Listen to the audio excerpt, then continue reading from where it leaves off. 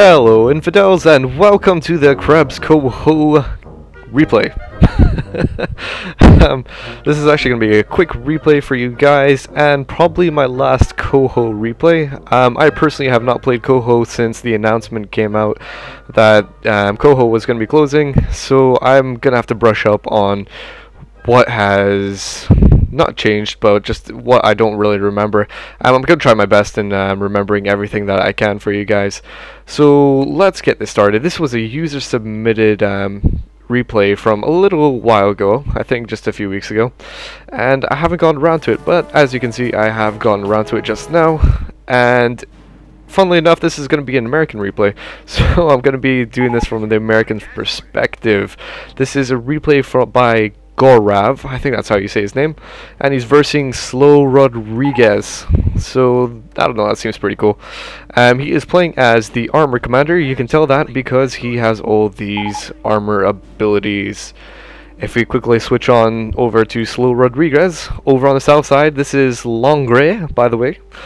He is playing as the this is the Terror commander, because there's King Tigers, there's your Firestorms, and all that beautiful stuff that the Terror has.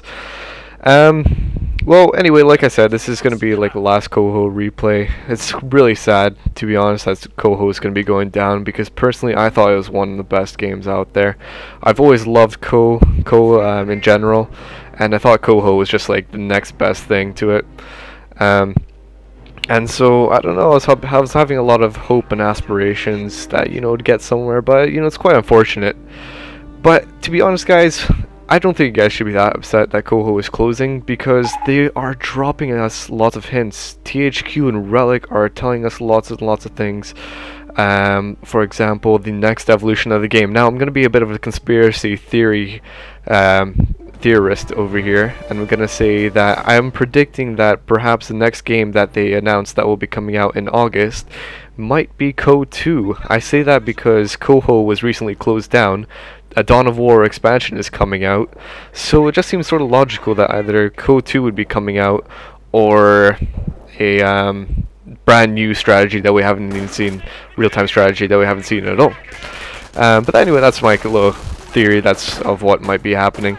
So anyway, back to COHO here. This game actually happened before the announcement, so try to imagine yourself before this announcement. You love this game. This is exciting. Let's just see what's happening. So right at the start, we got Construction Pioneers from SlowRodrigus using his sprint ability that these guys have. They're level 5 Construction Pioneers, so they get those that sprint ability absolutely free, sprinting away. What I actually would have liked to have seen here, I know that he's got that SlowRodrigus throwing down an MG, but I'd actually love to have seen Gaurav actually take these riflemen and go up near that building to just finish off those Construction Pioneers. I mean, he had a very good opportunity to do so. And here we have sorry, what were these guys? I didn't actually check them out, but as you can see, this hero squad threw a grenade right on these MGs, badly damaging them, taking out one guy. Very good. And in a bad position right now. Gaurav is just being absolutely suppressed. He really needs to get out of here. And overall, I don't think this is actually a newbie type replay. This isn't going to be like newbie university. These are actually average guys. The average Joe, so to say. Gaurav, I think you guys might know him from the forum. I believe he was quite an active user on there. But since COHO is going down, I'm not sure how that is really. I mean, I haven't really been active myself. So let's speed this up a bit, just get to the action really. So I like this sort of start that SlowRodrigus has. He has a few Revolt Grenadiers on the field. He has a motorbike for scouting. He has an MG. MGs have increased capture rate. I'm not too sure about that. I mean, I think he should really be taking advantage of what army items there are to benefit the MGs, not this capture rate. Oh, very good shots here. Taking out the motorbike, taking out MG squad, very good. And these are Gladiator Riflemen, by the way, so these guys are an epic, I believe, so they're quite rare to get, and very good. That grenade ability that they have is very useful, especially early game when you're taking on guys like these, like the MGs. And so Gaurav has to get out of there, taking too many casualties. Not exactly sure why he's trying to claim this building. Maybe he's just trying to stop SlowRodrigus from getting in there. But fair enough. I mean, he's not going to really last in there too long. And as you can see, one grenade from these Cat and Misers, Volksgrenadiers, absolutely taking them out. Gaurav saying ugh, because that was a bit painful. Let's just see what the abilities these guys have. So over here we have Gaurav. He has Armor Bounty. So when you have your armor out, these activating this ability, which is absolutely free, killing any guys will give you resources and whatnot. So a little beautiful ability to use whenever you can. He also has HVAP rounds, so more piercing shells from your tanks. He's also got self-repair, Calliopes, and he's got Pershing reinforcements. Okay, so we got quite a bit of an engagement here. I like this wee setup here. So you got guys coming up behind the behind the wall, and a bit too slow here. There's so much action going on. Grenade absolutely killing all those guys. I think Gaurav was trying to get a wee flanking squad on the side, but unfortunately just a bit too slow. These MGs are backing each other up, so that's very good. And right now it's looking quite tough for Gaurav. I mean, really, when you have a rifleman start before your rifleman, you should be really taking advantage of your capping power. So as you can see, like, Gaurav really doesn't have much on the field right now. He doesn't much have much strategic points. He should really be prioritizing taking as much as he can, harassing, having that early advantage in the game.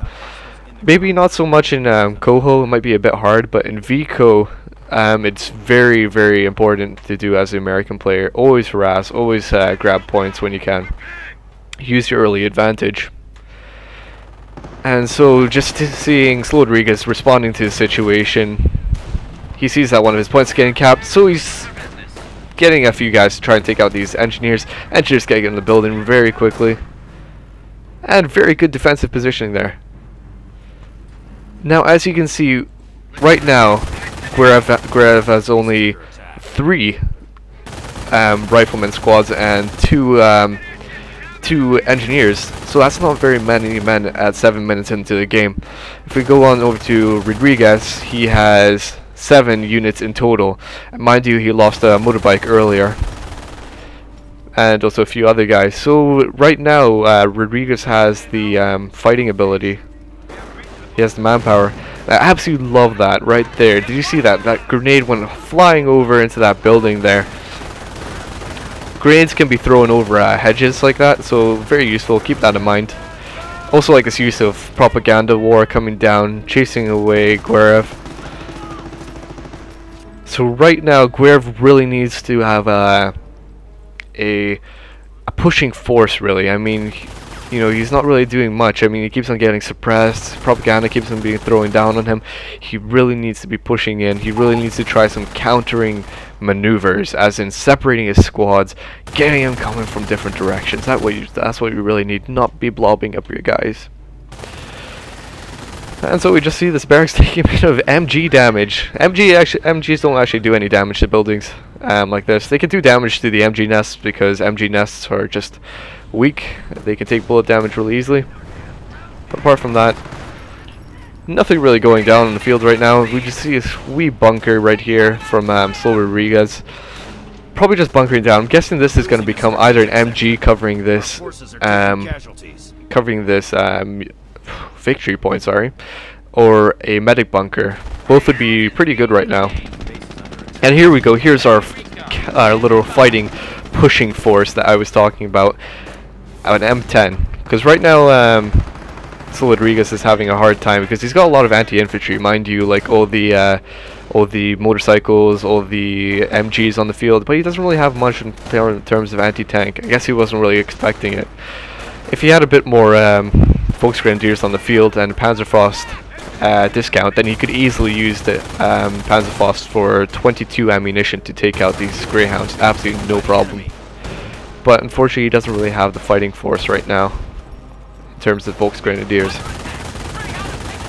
And so we can see Gaurav being a bit harassing with his M8. That's absolutely great. Whenever you got an M8, always be harassing. Stay far away from Volksgrenadiers or any anti-tank. such as Panzerschrecks or the pack anti-tank, because these greyhounds will die very easily. So just keep your distance and always harass them from far away. So as you can see, just little skirmishes going on.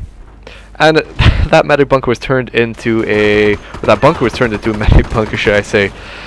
I think that's a pretty good choice because he has a lot of infantry right now, so that would make a very good use of getting Grenadier squads. Plus also the positioning of this would allow him to put an MG in here and cover this victory point. So very good positioning of the bunker. I like how it's a medic bunker as well, so he's going to be getting all these free guys. As you can see, Greyhound from Gaurav taking quite a bit of damage. This Greyhound has plus 15% weapon damage, also plus 20% rate of fire. So pretty good items. Whenever you got army items for your guys, just always try to capitalize on what you can. Like for example, that MG capture increase for that Rodriguez had. I don't know, I mean MGs don't really capture, do they? So it was sort of a silly idea. So Rodriguez taking out this half track, he has plus 16% health on that. Pretty good because half tracks are actually quite weak vehicles, they die quite easily, so I like how he wants a bit more health on that. Having a half track on the front will also allow him to reinforce without having to retreat, so very good. Also love this. Gaurav throws a grenade. Rodriguez, noticing that, quickly runs away and dodges that grenade. Loss of ammunition for Gaurav there, and unfortunately, wow, basically being cut off now. And as you guys can see, Rodriguez took this point here. This point is very essential in this Longray because it cuts off a lot of points. If you don't have this, you'll notice that you lose a lot of resources. So always try to keep this protected. Put mines around it, have an MG covering it. Just do not lose these points. There are a few essential points on the map. For example, this is another cutoff point. It's usually manpower points that are cutoff points. And so we have Gaurav just taking some points right now, trying to recover a bit and being a bit harassive. Also like throwing this little grenade. Unfortunately not doing as well as I thought.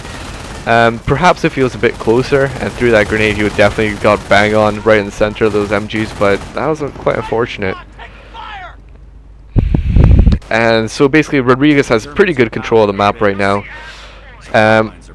He's got a guy in this half track providing two little MGs here. They're not the same damage and suppressive fire as normal MG, but you know, they do their job. They do a little bit of damage, so it's pretty cool that you have one in the back, one in the front, so even when you're trying to run away, you can still be firing with your MG at all times. And as you can see right now on the map,